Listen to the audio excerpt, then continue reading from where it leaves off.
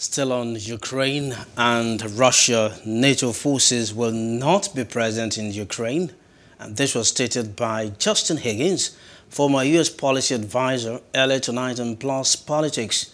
He added that if the West wants to help Ukraine win the war, the West needs to provide more weapons for Ukraine.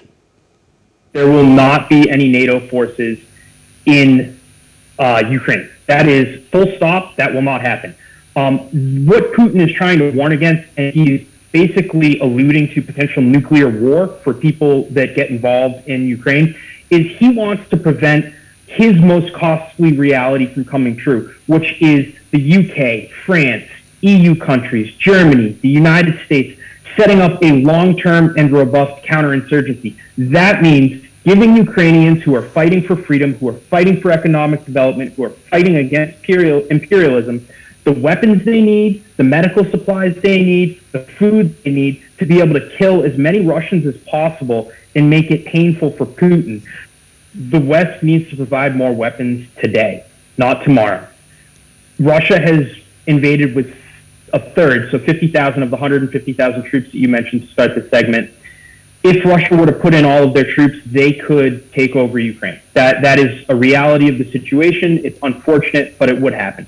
In addition to that, the West would not have failed if the West basically supports the guerrilla warfare and freedom fighters in Ukraine that will remain. So if Russia were to take over Ukraine, that is not the end of the fighting.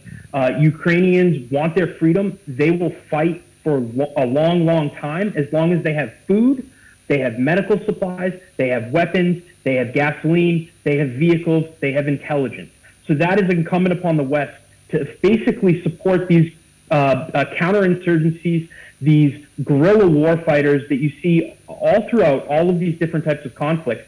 And if Ukraine can keep it up for a year or 2 years with the support of the West, it will create enough dead Russians sent back to Russia in body bags where Putin will have to stop this invasion.